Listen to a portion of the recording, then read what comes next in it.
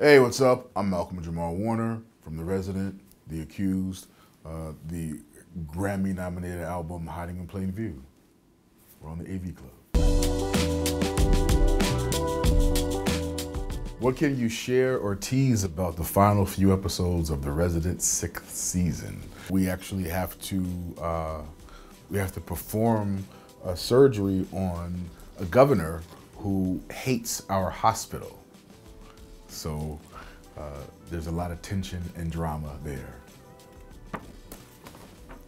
Are you a fan of medical dramas in general? No. Which one is your favorite? The Resident. What's the most complex or crazy dialogue / medical term you had to memorize for the show?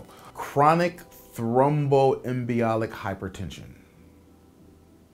I don't even know if I said that right, but it plagued me. I had to say it like 4 times in one episode. Yeah, I'm glad that's gone. Do you know if The Resident will be renewed for season 7? How long do you envision playing Dr. Austin? We don't know about a season 7 yet. We won't know that for a couple of months. And how long do I envision playing Dr. Austin? Grey's Anatomy is in their 19th season. How much does Ellen Pompeo get paid? Just saying.